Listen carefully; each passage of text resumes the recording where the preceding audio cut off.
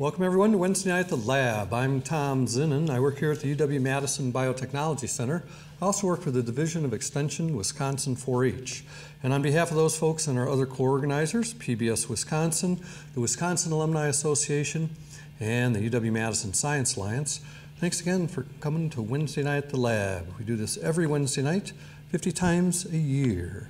Tonight, it's my pleasure to introduce to you Jennifer Van Oss. She's a professor in the Department of Animal and Dairy Sciences. She's going to be speaking with us about giving dairy cows a voice through science. She was born in Champaign, Urbana, and she went to Uni High School there on the campus of the University of Illinois. She went to Harvard and got her undergraduate degree in psychology, and then went to the University of California, Davis to get a PhD in animal behavior. She postdoced at the University of British Columbia in Vancouver, and then came to UW-Madison in 2018 to be on the faculty in the Department of Animal and Dairy Sciences. Looking forward to this talk tonight. Would you please join me in welcoming Jennifer Van Oss to Wednesday Night at the Lab.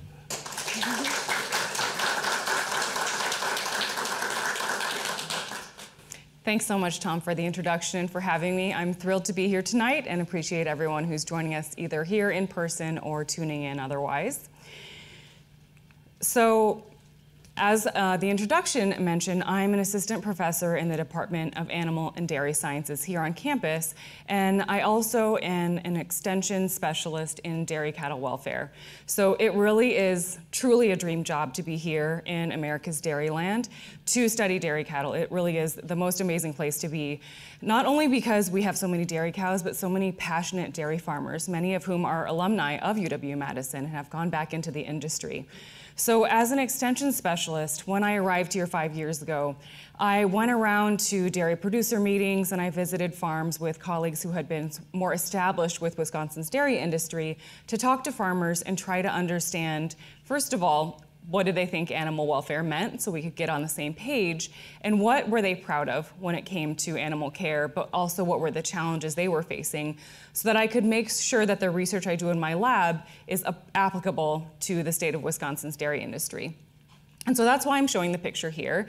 This is the picture of me on a Wisconsin dairy farm about 45 minutes drive from here, where I was trying to solve some practical problems that they had with their ventilation system. So I'll talk a little bit about that later. So I like to say that I don't have a traditional teaching appointment here on campus, even though I do work with our undergraduate students, but I do my teaching in the field, and I also do my learning in the field, because it's essential that the research we do doesn't occur in a vacuum, and we don't just have these fanciful ivory tower ideas that aren't applicable to the industry.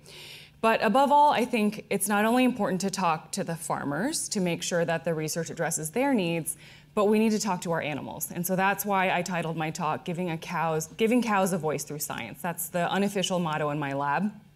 And so through this talk, I'll take you on a journey so that hopefully you'll understand what I mean by that.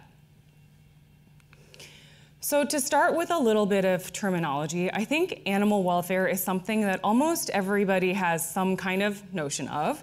But my goal today is to show you how we study this scientifically. So frameworks that we use in the field of animal welfare science, as well as the different techniques that we use to give cows a voice and understand what they need to experience good welfare. So if we break down the word welfare, we're asking how well an animal is faring. So an animal can be faring well, an animal can be faring poorly, or somewhere in between. It's a spectrum, and it refers to the animal's status. And so that's why you can see it's actually the downstream outcome. And what happens upstream is the care that's provided by the humans that are caring for these animals. So in this case, we're talking about dairy farmers. So dairy farmers are the ones who are providing the housing environments, using certain husbandry practices, and directly interacting with the animals on a daily basis. So when we talk about animal care, those are the inputs into the system and the actions that humans take. And then one of the outcomes is animal welfare, or what the animal themselves experiences. So to bring this back to what I see my objective in my job is to conduct integrated research and extension projects. So what I mean by that is like to conduct very applied research. I think basic science is absolutely essential. You hear a lot about that here week to week. But what keeps me going is the idea that the knowledge that we can gain is useful to the dairy industry and for improving the lives of animals. And so I integrate that with my extension outreach to make sure that that research doesn't only end up in a library and is used by other scientists, but also gets out there and can hopefully help farmers and help dairy cows. And so the next step after conducting this research and doing extension outreach is to help us improve our understanding of dairy cattle welfare. What is it that dairy cows or calves need to have a good quality of life? And then that can inform best practices for the dairy industry that's founded on the latest scientific evidence. And so when I talk about best practices, what do I mean by that? So this can really vary. From region to region, there are different regulations. In some cases, those can be legislated. In other areas, these standards are determined in different ways.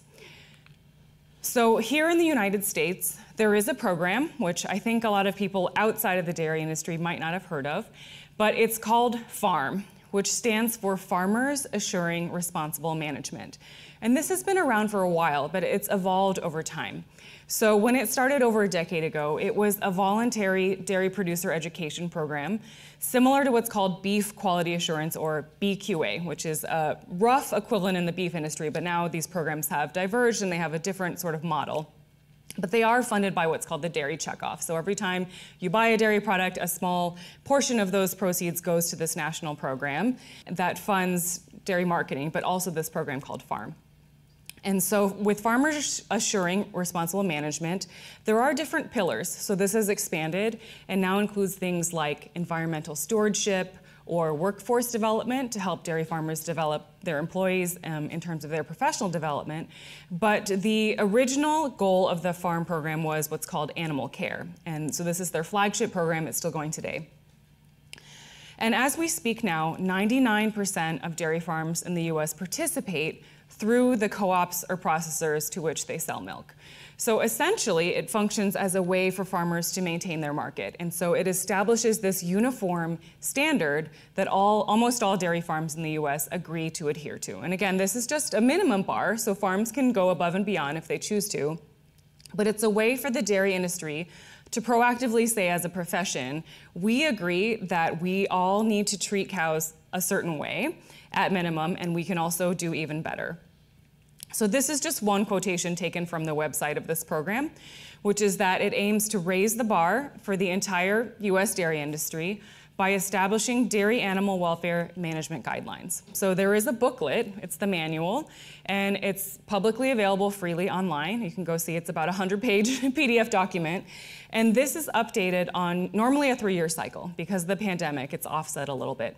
So we're currently in what's called version 4 of the FARM program, and then version 5 will go into effect about a year from now. So I sit on what's called the Animal Care Task Force.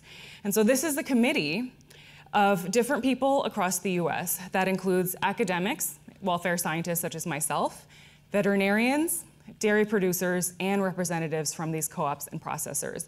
And it's important that we have this diversity of viewpoints and diversity of expertise so that we can make sure that these requirements are science-based, but also practical and achievable for the dairy industry. And one of the mottos of the FARM program is continuous improvement. So continuous improvement in terms of animal care practices used on the farm, so encouraging this bar to always grow higher as we learn more and more about animal welfare science, but also continuous improvement of the program. So acknowledgement that there is kind of a learning curve in terms of establishing a national standard and trying to make this program more and more rigorous.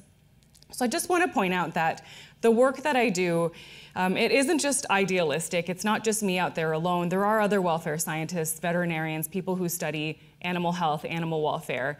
And our goal is to make sure that this information is accessible and that the expectations that we have of farmers are grounded in science, but also are informed by the farmers' voices as well.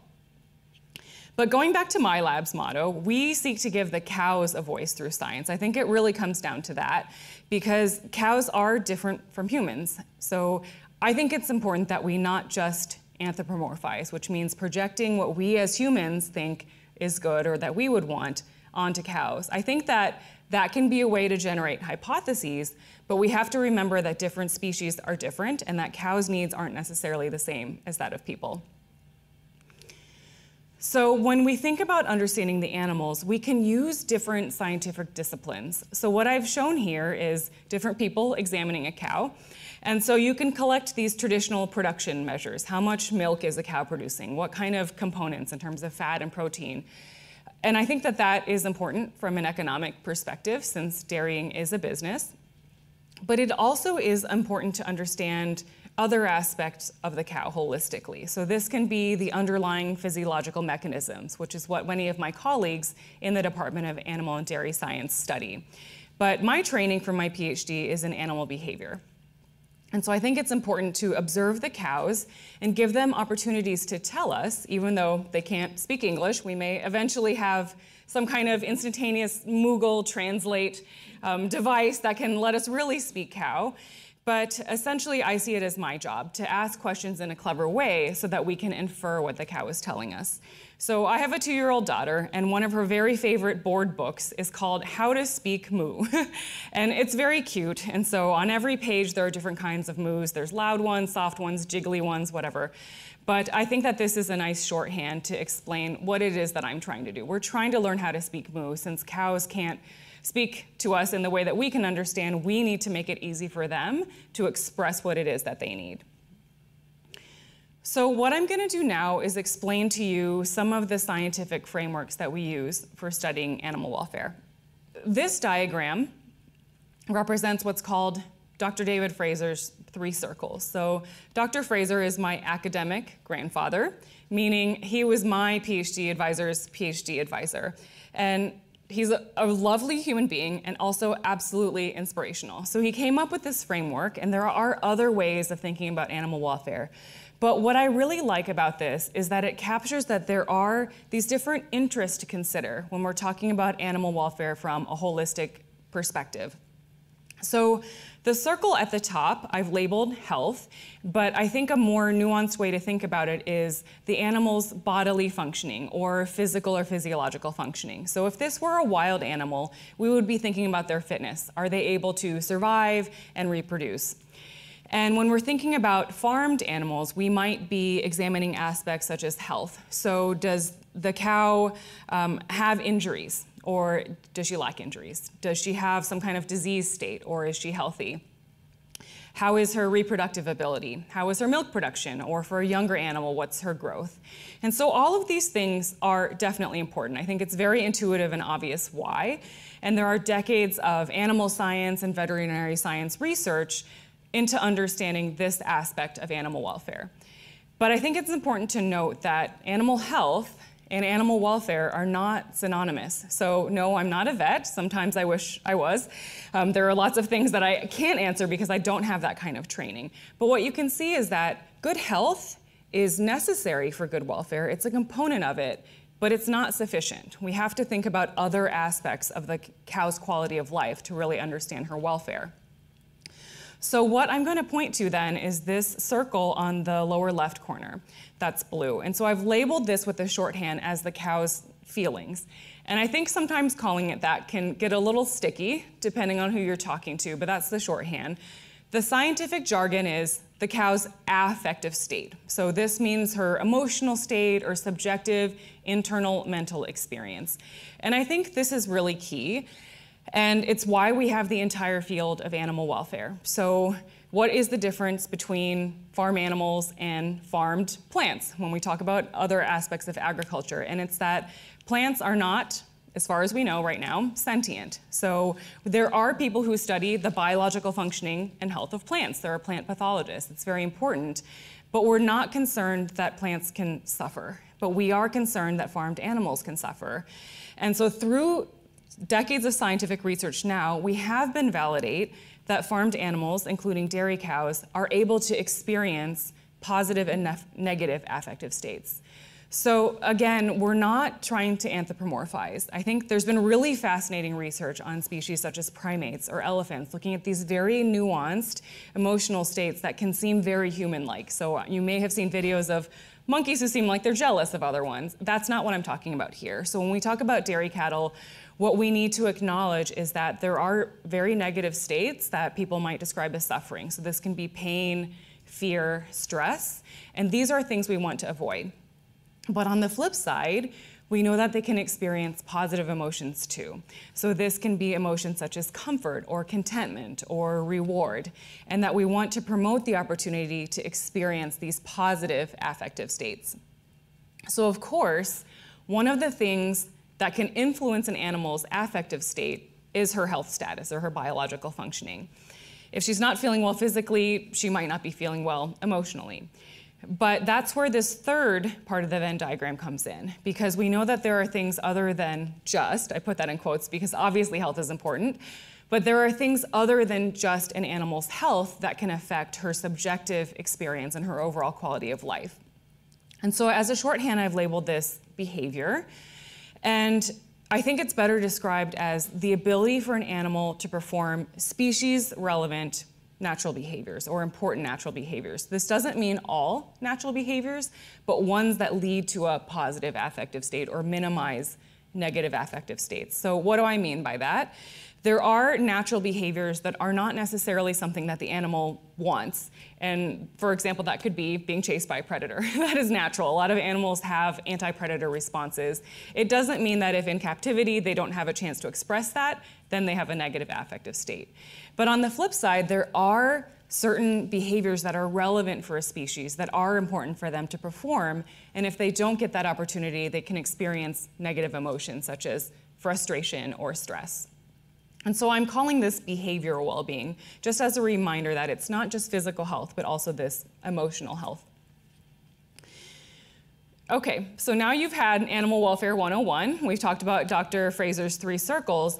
And again, the reason I like it is because I think it really captures this holistic idea of animal welfare to help us think through which aspects of welfare are a certain management practice addressing. Are we providing an animal with good biological functioning and physical health, but missing out on opportunities to allow her to express important behaviors?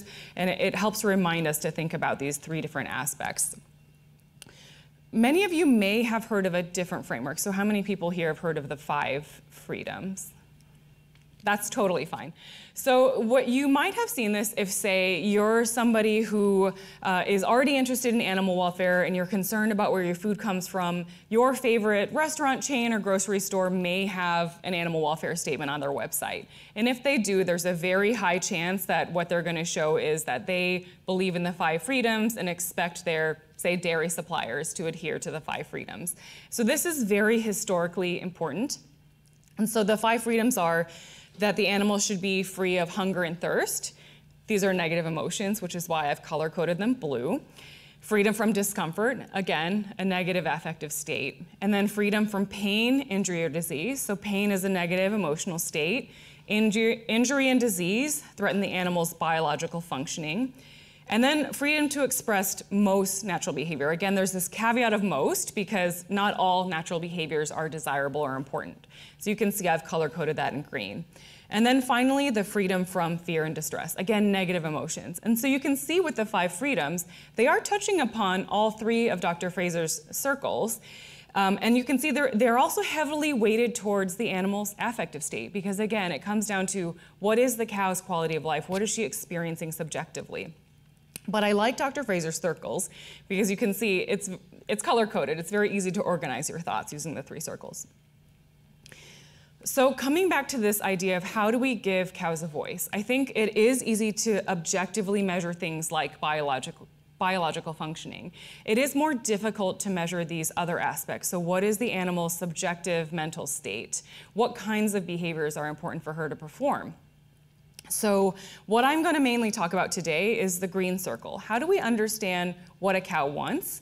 And so what we can do is provide opportunities for them to tell us, and we can then measure and quantify either what it is that a cow prefers and what is important to them and how important is it. And by allowing them to express those things, we can gain some insights into their behavioral needs and improve their welfare by working opportunities into their environments for them to express those behaviors. So what I'm going to talk about now is these 2 major techniques that we often use in animal welfare science. So the first is called preference testing, and it's pretty much exactly what it sounds like. It's a way to allow the animal to vote with their feet. And so there are different ways that we can evaluate preference in scientific studies. So some of them can be short-term and somewhat contrived. So we have a tool that we call the Y maze, and this can be very small in the case of a mouse or very large in the case of a cow, and it's exactly what it sounds like. So the animal starts at the stem of the Y, and then they're presented with two different choices. And then you can quantify which option they choose more frequently.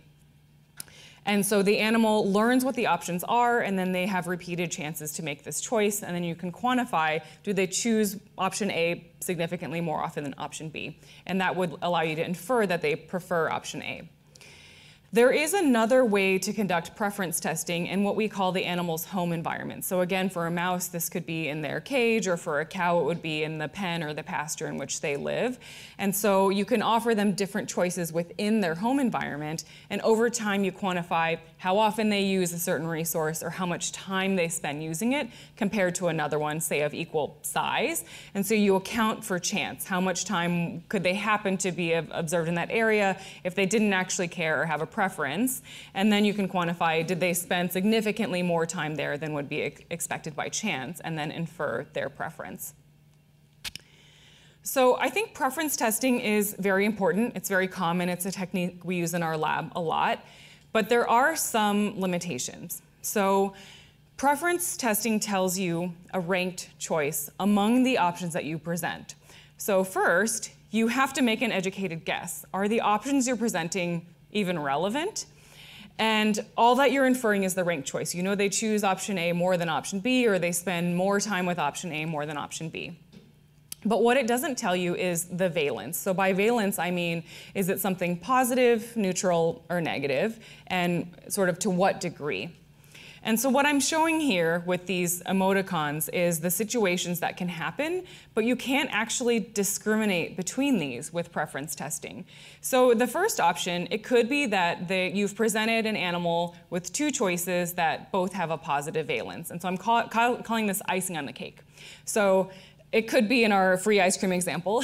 Maybe you're somebody who likes both the vanilla and also the orange custard with the chocolate chips, and you just happen to like the one with the chocolate chips more, so that's what you chose tonight. Or maybe you're somebody who took both. But in any case, that's just icing on the cake. You like both, but you're just going to take the more preferred one. Or it could actually be that the animal is discriminating between opposite valences. So it could be that one option is something desirable that is preferred, and the other option is actually something negative or aversive. And so they would choose option A because it's something positive, and they're avoiding option B because it's aversive. And the last scenario that I'm outlining here is what I'm calling the lesser of two evils. So maybe actually they don't like either option, but they don't have a choice, and they can't avoid both. So say in a Y maze test, they have to go and pick one or the other within an allotted time. And so they're just choosing the lesser of the two evils, or the one that's less aversive. So the problem with preference testing is you cannot distinguish between which of these three scenarios is going on in terms of what's happening internally for the animal. Why are they making the choice that they're making? And so this is where just a preference test alone isn't enough. I think it's a really excellent starting point, and it's a very powerful tool, but then other research is needed to understand, why is the animal choosing that? Is it something that they find desirable, that they're actually motivated to obtain, or are they trying to avoid something? So there are other techniques that can complement preference testing, and I'm just going to talk about one of those today. And that's called motivation testing. And so this draws inspiration from consumer literature. So when we look at human economics, we can make some analogies that have informed some of the interesting techniques that we've applied to animals. So if this was a test with human subjects, you might play an economic game where they give you real money or fake money and ask you how much would you pay for a certain thing. And the more you're willing to pay, the more important we would infer it is to you. So if you're willing to pay more, it's more desirable. And we can translate this into a language that animals can understand. So in the case of certain animals, for example, dairy cattle, you can ask them to push weights. So you can put weights on a gate, and you increase the amount of weight, and so they have to exert more physical effort to obtain a certain resource. So now they're paying an increasing price. Another classic example is asking an animal to push a button or a lever repeatedly. So I think people have heard about this with lab rats or lab mice. And we've done the same thing. We've trained dairy calves to push a button repeatedly. And so you increase the price by asking them to push that same button more and more to obtain the same resource. And another way is to ask an animal to navigate obstacles. So literally you can put a moat or you can put something they have to climb over. So there are other ways to impose this price. So the logic is that if a resource or opportunity to perform a certain behavior is important to an animal, then they'll be motivated to gain access to that resource or to perform that behavior. And so if they're motivated, they should then be willing to work harder to gain access to that resource or to the opportunity to perform that behavior. And so they would continue to pay that price even as the price increases.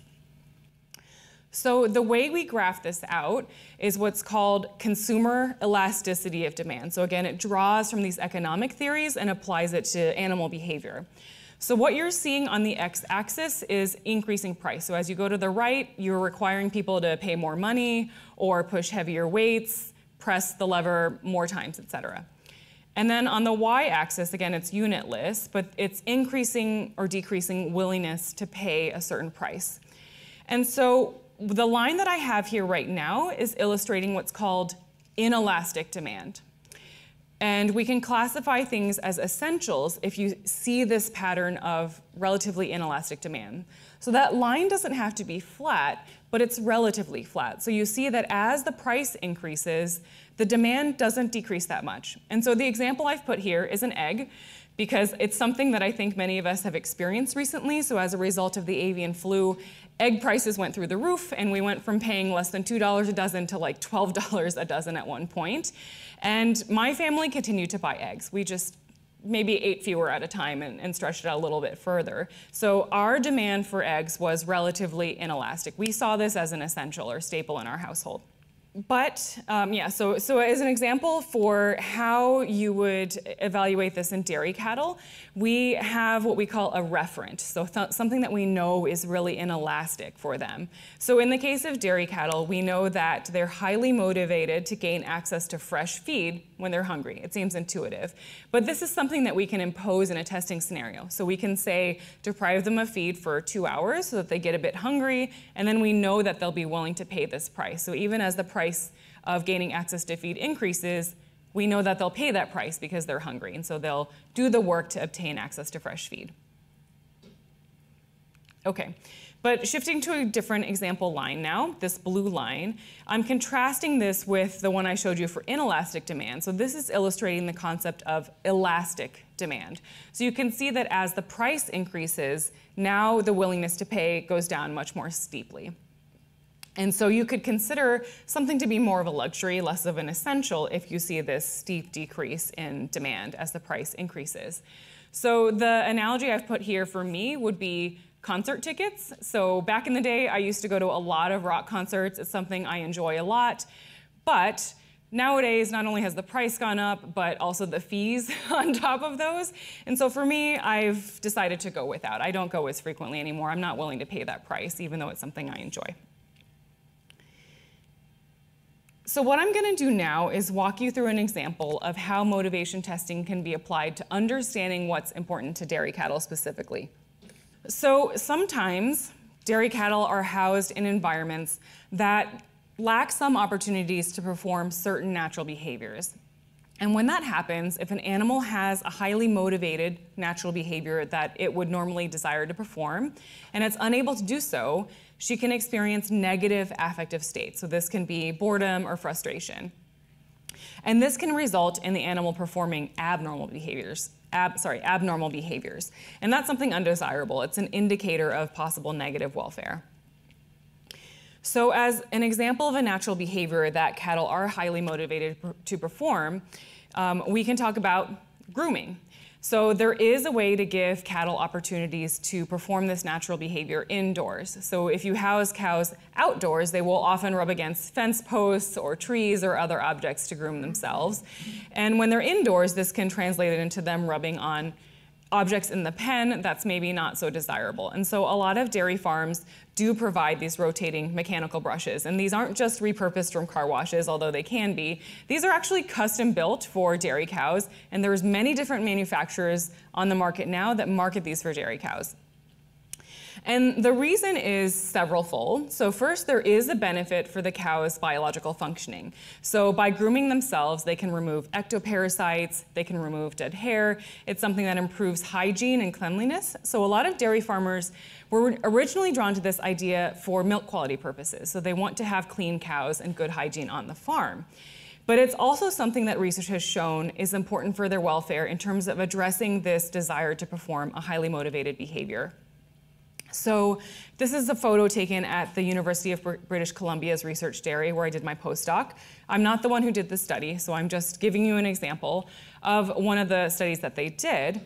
But they used motivation testing to try to quantify how important is it for cows to have access to a brush.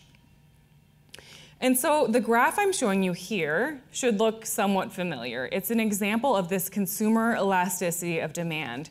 It's also called a survival curve. And so what you're reading is, it's sort of an inverse, but on the x-axis, it's the amount of weight attached to a pulley system that was attached to a gate. So the units there really aren't important. What's important to know is that they increase the amount of effort that it took for the cows to push open that gate.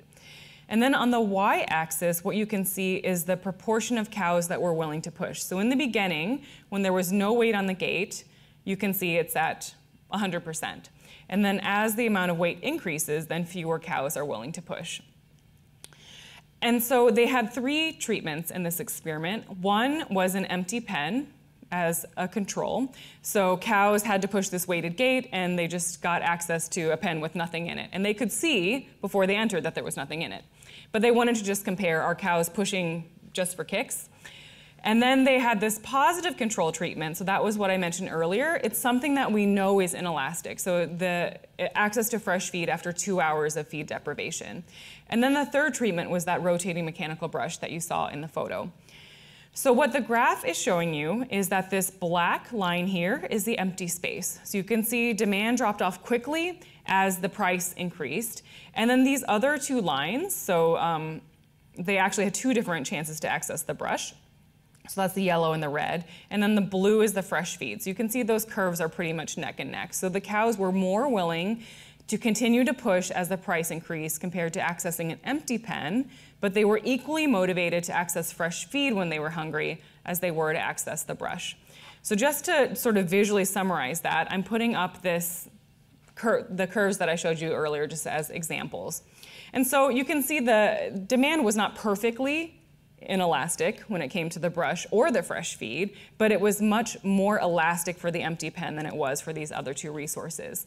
So what they inferred from this study is that cows do care a whole lot about access to this brush. They care just as much as they do to access fresh feed when they're hungry, which is the gold standard they were comparing against. So I think that this is a really great example of how we can ask cows questions about what is important to you and how important is it. I want to shift to talking about a little bit of the work that we've done in my lab. So we've looked at other age classes as well. So what I'm showing here is a picture of some heifers. So these are future milking cows, and they've already been weaned off of milk, and now they're in the growth phase, but they're not producing lactating cows yet. And we wanted to look at ways to give this age group access to brushes in a simpler, maybe more affordable fashion, because these large, fancy rotating brushes cost thousands of dollars. It's a big investment, and a lot of dairy farmers do invest in their cows and provide them, but we wanted to see if there was a practical, lower barrier option for them to enhance their animal care without this huge financial burden.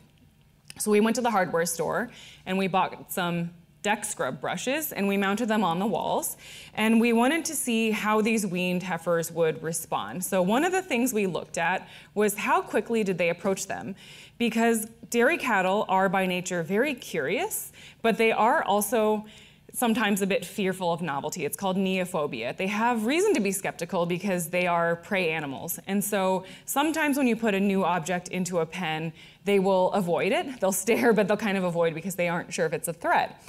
But what we found was that for these heifers, they had never seen a brush like this in their lives, but on average it took them less than 4 minutes to start using them, and some heifers started using them within 8 seconds.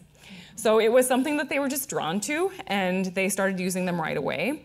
And what I'm not showing on this slide is that we also had an element of a preference test. And so we had mounted these brushes in different orientations, either vertically or horizontally. We had bristles of different stiffnesses because some manufacturers market softer bristles for calves, softer and gentler. We wanted to know, do the calves actually care? And what we found was no preference. But in this case, we actually thought that the lack of preference was informative because it meant that dairy producers have flexibility in how they provide this resource to the calves. So our message was, it actually doesn't matter which direction you mount it, it doesn't matter what kind of bristles you buy, they will use them. And so in this case, the lack of preference was actually useful information. And another thing that we found was that this younger age group used these brushes in different ways. So with the rotating brushes, cows are primarily using them for grooming. But with these simpler brushes that don't rotate, what we found was that the younger animals were in fact grooming themselves as expected, but they were also doing a lot of what we called oral manipulation. So they were licking the brushes, chewing them, and exploring them with their mouths. And we thought that that was really interesting. And that potentially it meant that this same resource could provide opportunities for them to perform different types of natural behaviors.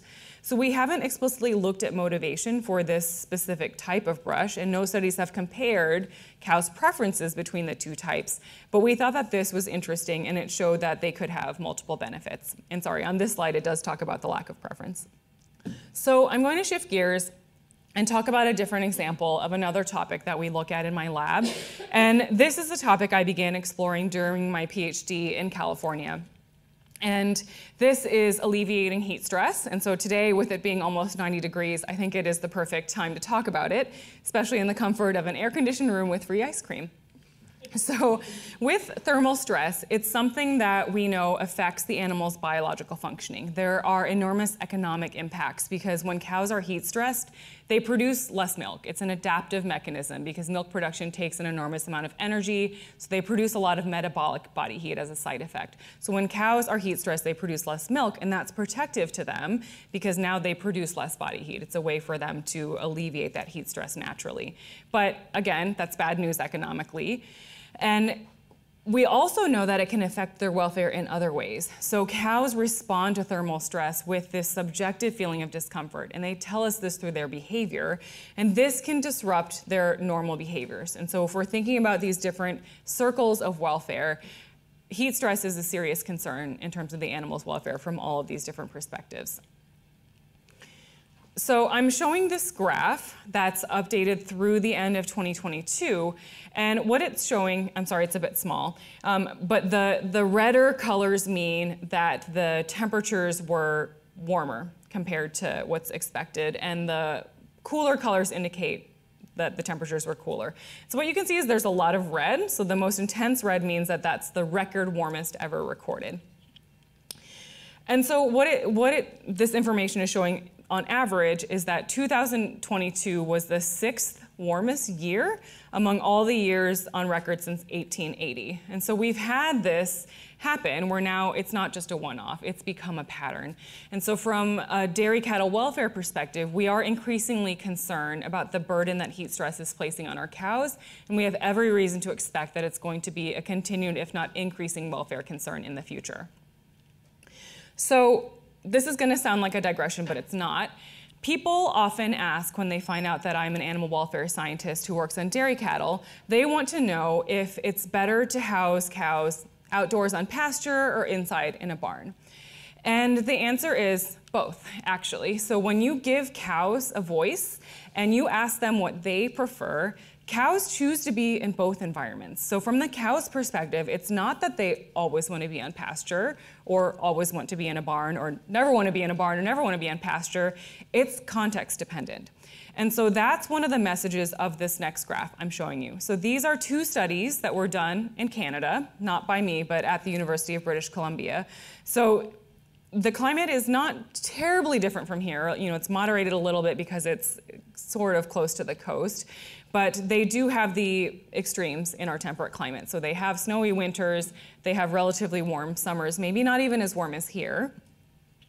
But what you're seeing is on the x-axis, we have a temperature humidity index. So it's an index that combines air temperature, dry bulb temperature, and relative humidity. So the higher the temperature humidity index value, the hotter it feels. And so you can have a relatively cooler temperature with high relative humidity that feels hotter than a high air temperature with a lower humidity. So it accounts for that. And on the y-axis, what you're seeing is the percentage of time that cows were spending on pasture. So they were housed in a barn, and the doors were open. So they had free choice for how much time they wanted to spend inside the barn and outside on a connected pasture.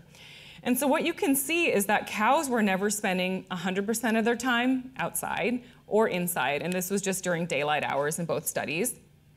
And the second thing that you should see is there was this negative linear relationship. So the hotter it was outside, the less time cows spent outside on pasture. And so what this is illustrating is that their use of those environments was context dependent. So what we think was happening was that the cows were staying inside during the peak heat of the day because the barn provided shade, which is something that we know is very important to cows. What these graphs aren't showing you, but these studies included, is patterns over time of day. So cows actually spent the vast majority of their time outside on pasture at night. And interestingly, they weren't grazing. So they were provided what's called a total mixed ration. So they had all the nutrients they needed indoors if they chose to eat indoors, but they went outside at night to lie down. But during the day, they were primarily inside, especially as it grew hotter. And so when we're talking about thermal stress, I think this is really important to understand that cows can tell us what they need. And so this is why we shouldn't anthropomorphize. So yesterday, it was 87 degrees outside. I was at the Memorial Union Terrace, and I saw undergraduates sunbathing. And I am not heat tolerant. I wanted to sit in the shade. And so I think for a lot of people, they would think, you know, cows want to be outside on pasture. They want to feel the sun on their backs because that's what I like. I want to be out sunbathing.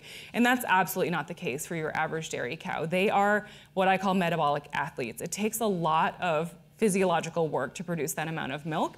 So they start to feel hot at a lower threshold than we as humans do. And so again, this is why it's so important to give cows a voice. So we know that cows are highly motivated for shade. So the study I'm going to talk about was done by a collaborator in New Zealand. And what they did was they set up a trade-off. And so instead of having cows push weights, because physical exertion generates body heat, they had to find a different way for cows to pay a price. So we know that for dairy cows, they need to spend approximately half of their day or more lying down. It's how they rest. So unlike horses who sleep standing up, cows actually do need to spend a great deal of time lying down. That's when they do a lot of their ruminating and chewing their cud and digesting. So in this study, what they did was they built a structure on the ground. It was kind of a grid. So it was uncomfortable for cows to lie down. So they essentially were forced to stand up for 12 hours straight. And then they gave the cows a choice. So now they could go lie down, but that area was still in the sun. Or they could continue standing up and do so in the shade. And what these cows chose to do was to keep standing, even though they were fatigued and they need to spend at least half their day lying down. They chose to keep standing up because that's how important the shade was to them. And this same research group in New Zealand, and I should say that they house their cows on pasture. So this is where this question of shade access is so important because they're not typically housed inside of a barn. So in a different study, they used preference testing. So again, these techniques can complement each other. And in this study, they set up a Y maze. And the cows were exposed repeatedly to 3 different options so they could understand what they were choosing. But then they were offered the choice between only 2 options at a time so that they could rank order these preferences. And so the 3 different choices were a shade structure, no shade, so just ambient conditions and direct sunlight, and then sprinklers that would shower the cows with water, which would help them cool down, but these showers were not shaded. And so they also measured the cows' thermoregulatory responses, and they found that when the cows were unshaded, they accumulated heat. So their thermoregulatory responses showed that they became even hotter over time. When they were shaded, it kept them from gaining heat from solar radiation. But when they were soaked with water, they actually actively cooled down. So the water soakers were the most effective when you looked at the biological functioning perspective. But that's not what the cows chose. And that shows, again, how important shade is. So when they were comparing the choice between the shade and the sprinklers without shade, cows chose the shade significantly more often. And of course, they chose the shade more than the direct sunlight. So when you ask the cow, she didn't necessarily choose the most effective option, but I think the option that made more sense from an evolutionary perspective. So we do see cows in naturalistic settings that will wade, but when we observe their behavior in rainy conditions, they often show this kind of avoidance behavior. And so even though it's more effective, it's kind of hard to get them out of that sort of evolutionary context. So shade is something that's so relevant to them, it's something that they seek out, we have to make sure to provide it. And so the take-home message here is to avoid trade-offs between important resources. So we know that water soakers are effective, but shade is also effective, and it's something very relevant to the cows.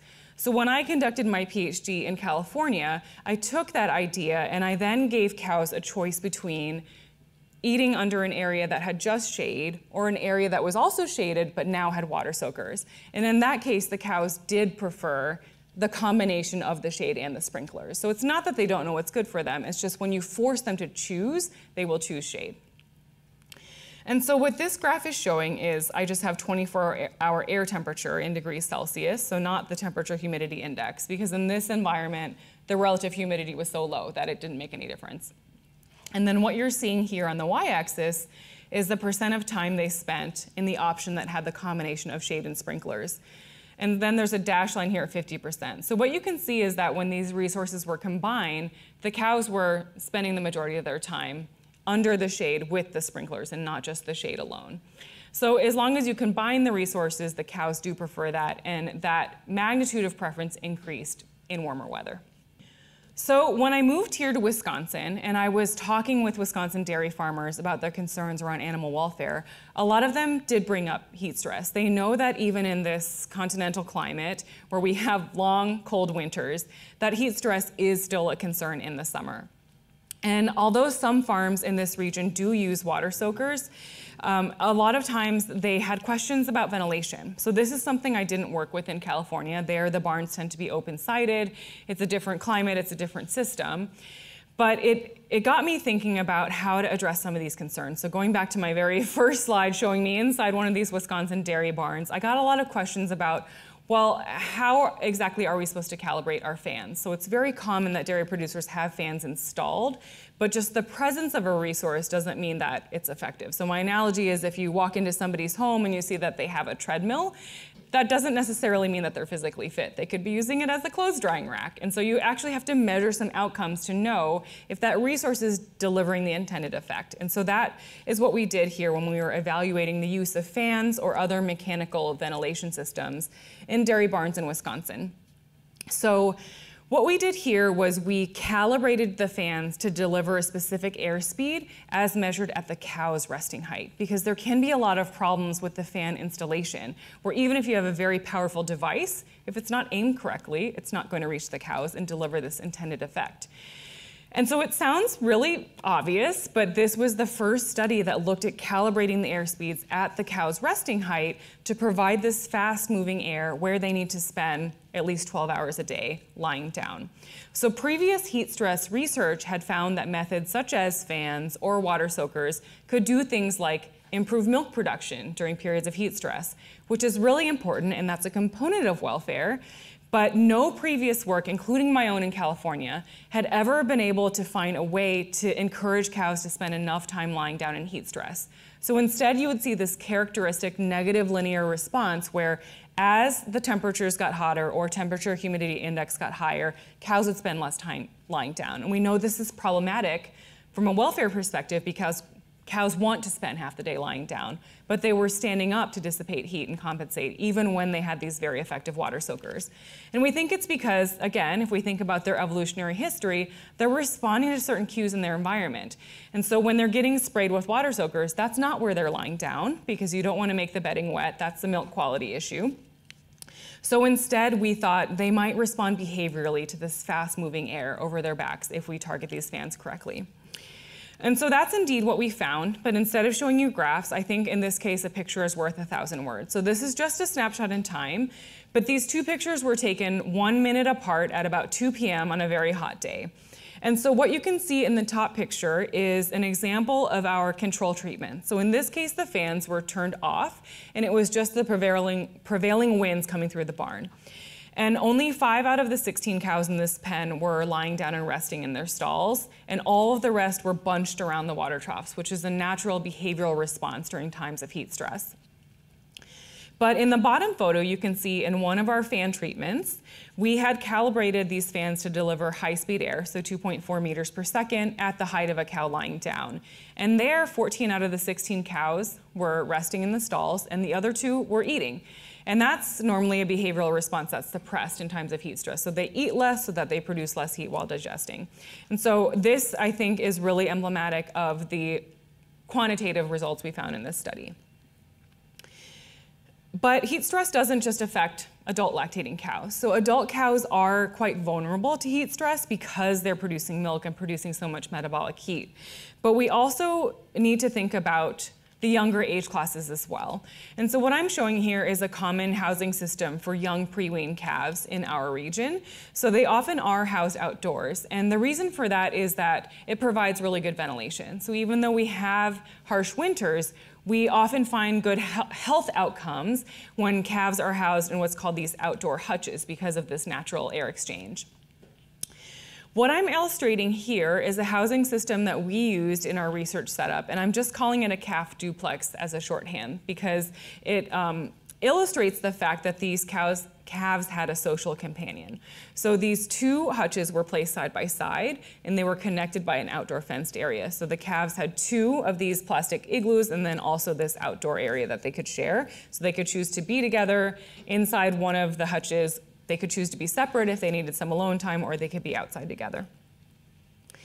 And so this study was done by my PhD student, Dr. Kim Reuscher, who successfully defended her PhD yesterday. And she came from Texas, where heat stress is always top of mind. And she had this passion for trying to better understand heat stress in dairy calves. And so she made this beautiful illustration here of how calves can gain heat from their environment. So with these plastic igloos, depending on the design, sometimes when the calf is inside, even though she's shaded from direct solar radiation, there can sometimes be this unfortunate greenhouse effect. That's not the case actually with the ones that are research dairy. They do provide shade and kind of hold that internal microclimate stable. But once the calf is inside, now she's generating body heat, and that can cause the temperature inside the hutch to also increase. But this is something nobody had actually quantified before. And now in this calf duplex setup, calves have the animal welfare benefit of social companionship, but if they try to be inside the same hutch at the same time, now you have the heat of 2 bodies, perhaps exacerbating the experience of heat stress inside that environment. And so what Dr. Reuscher did was she gave calves a preference test. And so they were housed with these 2 connected hutches, but one of them had additional passive ventilation. And so that's what you're seeing on the left. So this rear door here is actually so that the farmer can add additional bedding, but we had that propped open and then secured with a cable tie so the calves couldn't escape because we did have some that were escape artists. And then there were these additional portholes on the bottom that can be closed in the winter, so we don't want that icy cold winter air coming in, but in the summer you can open and provide this additional passive ventilation. And then the other hutch was not ventilated on the back, but what you see in this picture is there is an opening on the front for calves to come in and out. It's not completely sealed up. And each pair of calves had 1 hutch of each type, but the side was balanced. So it's not that the ventilated was always on the left and the non-ventilated was always on the right. That was balanced between the pairs. And so what I'm not going to show you, but I'll just tell you, is that this passive ventilation did manage to make that environment cooler. So even without calves inside, the air temperature was cooler inside just from better air exchange. And it also affected the calves' thermoregulatory responses. So we had a phase of the study where we standardized how much time the calf spent inside each type of hutch, whether by herself or with her social companion. And we did find that this passive ventilation mitigated their biological functioning, their physiological signs of heat stress. But what we're talking about today is giving the calves a voice, and so we also evaluated their preference for these different hutch types.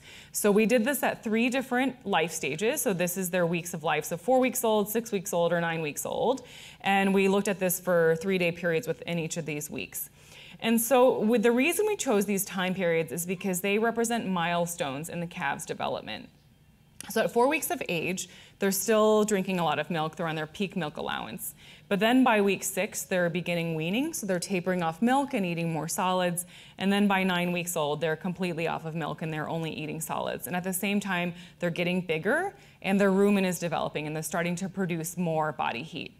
So what you can see is that when they were 4 weeks old, there's this dashed line here indicating 50%, which will represent chance or no preference between the 2 hutch types.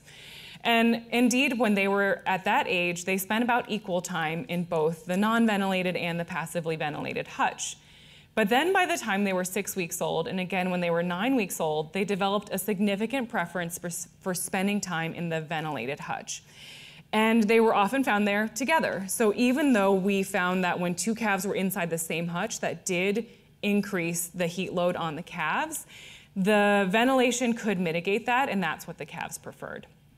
And so the calves were able to tell us that they were attracted to this environment that provided a more thermally comfortable place for them to spend time. So just to wrap this up, the take-home message is that I think it really is important to give cows or calves or whatever species a chance to tell us what they prefer and what's important to them. Because by giving them a voice and learning this information, we can gain insight into what they need. So what behaviors are important for them to perform, what resources are important for them to gain access to, so that we can improve their welfare from this holistic perspective. So of course it's important to think about their health and their biological functioning, but when we're looking at welfare holistically and we're thinking about their subjective quality of life, what are they experiencing, then we need to also consider this ability to perform these important behaviors. So I know that we'll have a bit of time for questions, but if anybody thinks of any some other time, I always welcome you to reach out. Email is generally the best way to reach me since I'm not always by my phone. And so you can email me at jvanos@wisc.edu. And then I have a shortcut for my website. So if you've seen one that has cals.wisc.edu, it takes you to the exact same place. And so we have some resources there, some videos, some fact sheets, and I always welcome you to reach out. So thank you very much.